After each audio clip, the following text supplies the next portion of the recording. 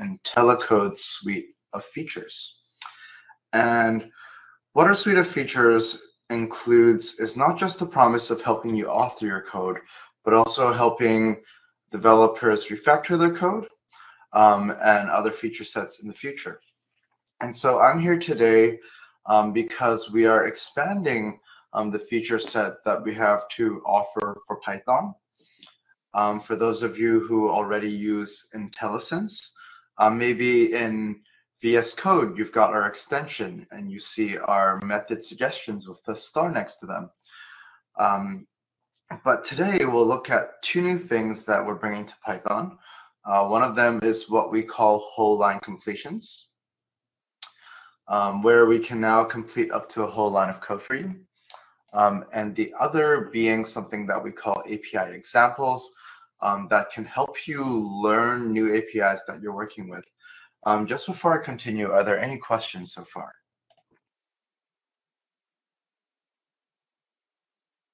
No, it doesn't look like in the chat. Okay, sweet. And how? Okay. Cool.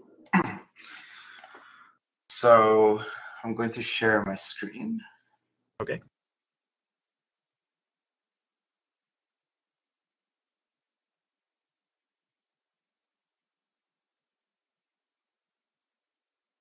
Sorry, just looking for that button right now. All right, there we go. And what you're about to see is my version of VS Code. I'm going to zoom in so that everyone can see this a little bit more clearly. Yeah, I can see it perfectly. Awesome. Sweet, awesome. So maybe we can start from the top of this file and write it from the beginning. So as I'm writing my code here, you'll see these gray text suggestions, and it's more than one token. So this is part of what we call whole line completions, because we can now complete up to a whole line. We'll explore more as we continue. But to accept this, I hit tab, import matplotlib, again, tab here, accept, and I will import linregress from SciPy as well.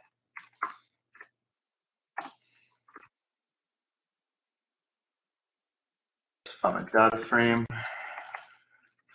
Apologies for the yellow squiggles. I'm on a fresh install Windows here.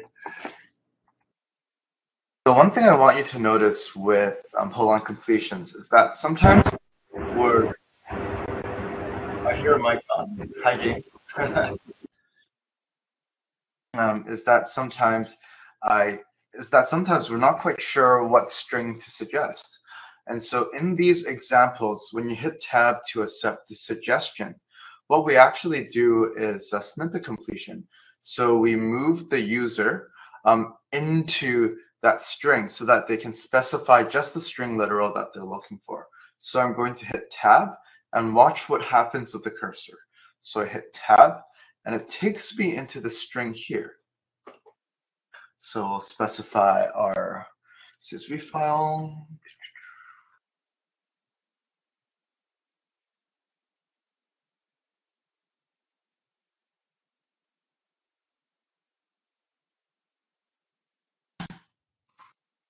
Cool. And now let's take a look at how this API example might work. So maybe I haven't used the linregress function before, or maybe it's been a while. There are a lot of packages that we work with on a daily basis. And so if I mouse over this linregress method, you'll see in this pop-up that we suggest API usages for this method. So you see these top 3 usages, and they come from what we've learned from GitHub. But maybe you don't quite have enough context to make a decision for which of these 3 usages you would like to do. And so in this case, what I would do is I would click See Examples from GitHub, and we'll see kind of a pop-up on the side here. And in this pop-up, what we do is that we can show you greater examples from GitHub that give you more context as to how these are used. And we also provide a link to the GitHub source if you would like to take a closer look at how this method is being used in code. So what we're trying to do here is to save you from having to go to your favorite search engine and having to kind of do your query. Just to get a simple example, because maybe we can keep you in your editor and save you from having to context switch just to quickly figure out how to use a method that you may have used before or maybe you're unfamiliar with. Does that make sense to everyone so far? I'm happy to answer any questions.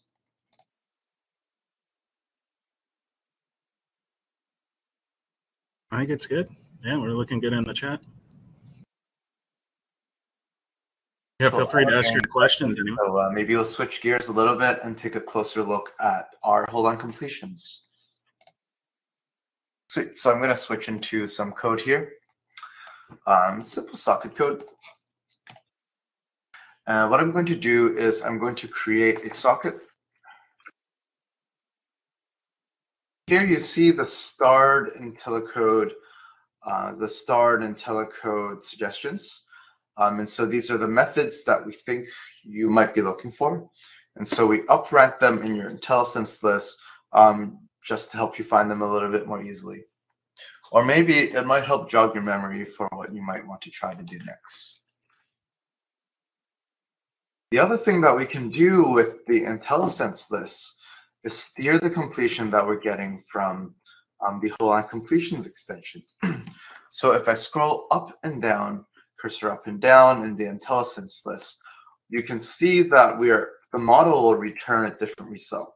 So this is one way to help you get to just the suggestion or prediction that you're looking for. Another way you can do this is just by typing. We allow you to kind of walk through the prediction, and naturally, if you type something different, we'll start giving you a different prediction. So maybe I start typing socket pair and I get that prediction there.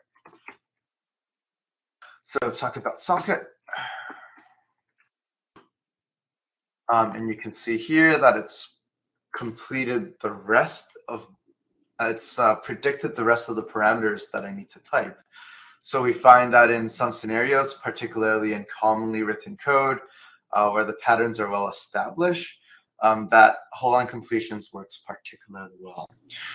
And so again, we've taken the IntelliSense that you've known and loved for years and just extended how you use that already. You are used to hitting tab to accept, and you can continue hitting tab to accept this prediction. So I'm going to hit tab, tab. And so you might wonder, why is Aaron sometimes hitting tab once to accept the whole prediction? And why is Aaron sometimes hitting tab twice to accept the whole prediction? Well, when we built this, we tried to extend the interface that you're already used to. And so if you're an IntelliSense user, you're used to tab accepting the first token that's accepted in the IntelliSense list. So let's see that in action. I'm going to hit tab here, and you'll see that it'll accept AF_INET. So I'm going to hit tab. And again, that's accepted the first token selected in the IntelliSense list. And if I hit tab again, it's going to accept the rest of the tokens.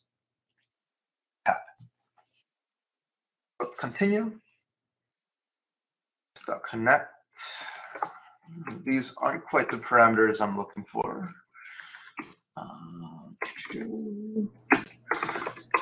Let's say bing.com here. And we are looking for port 80. Sweet. Continuing on.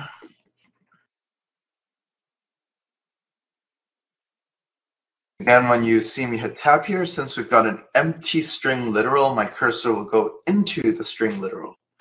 Tab.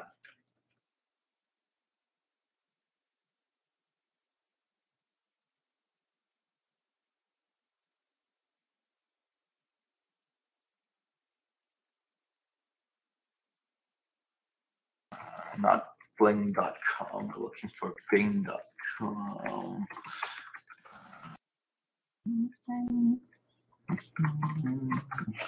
Cool.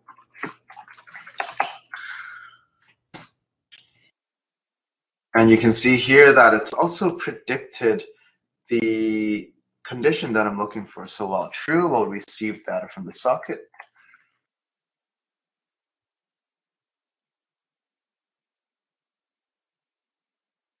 Again, it's guessed the exact kind of line of code that I'm looking for here.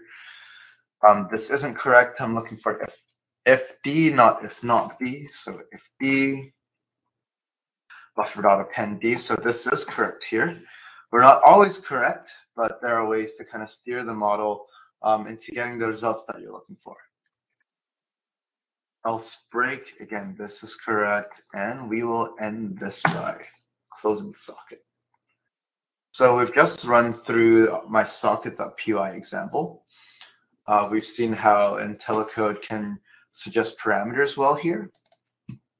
We've seen how IntelliCode can suggest conditionals here. And we've also seen snippet completions work again when the model didn't have a string literal to suggest. We've seen that we're not always correct, but we discussed how just by typing or stepping through the prediction or using the IntelliSense list, you can kind of steer the prediction that you're getting from the model. Cool. So the last thing that I'd like to show you is this also works in the VS Code Notebooks extension. So let's switch gears a little bit. I've got an example here. Let's get rid of some code and try the author.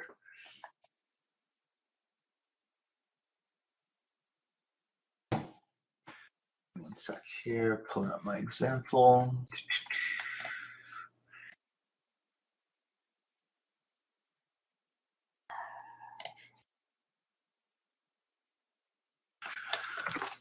So from future,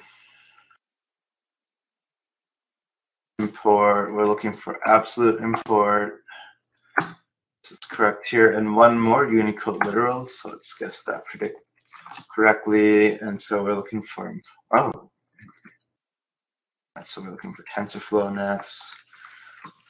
And so you can see again with some boilerplate code here, it can really save you a lot of tokens and help you type less and code more. So that's IntelliCode's whole line completions working in our notebooks extension as well. So you might be wondering, how do I find these extensions? Well, some of these extensions are actually new experimental extensions that we're continuing to work on and refine. So to find the API examples extension, it's called IntelliCode API examples extension. API usage examples here. And for whole line completions, again, you're looking for IntelliCode completions.